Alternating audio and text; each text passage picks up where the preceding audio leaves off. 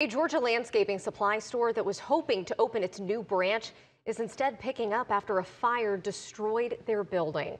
Atlanta News First reporter Joshua Skinner is live for us in Holly Springs. That's about 35 miles north of Atlanta. Joshua, business owners say this was all started by a falling tree.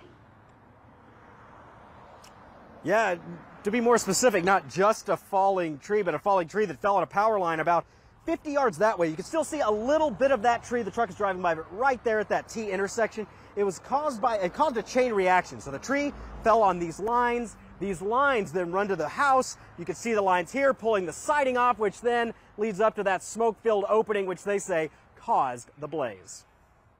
Logan and Zach Taylor had nearly reached the finish line with their manufacturing business's new location. We did a lot of renovations on this lot and the building specifically to get it up and running.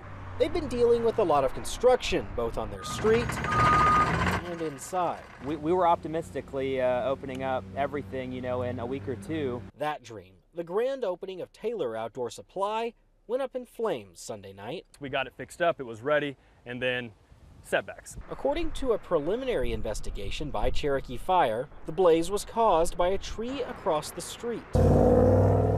It fell, it damaged the power line over there, which caused our power pole to pull off. By sunset, a year's worth of hard work, The ceiling had come down and, there's water everywhere. was under 6 inches of water. It was looking pretty good in here.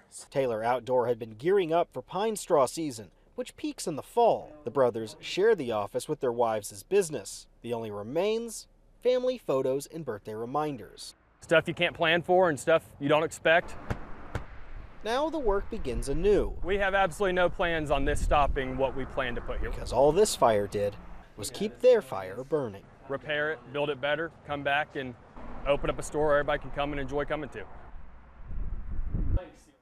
And you guys can see some of the damage here. A lot of this roof has come down on the floor. There's still some water in certain parts, even more water further into the building. Now the Taylors tell me that this building was insured, and they said they have spent all day on the phone trying to get this all sorted out. They're going to be spending a lot more time on the phone and a lot more time cleaning this up in the future. Reporting live in Holly Springs, Joshua Skinner, Atlanta News First.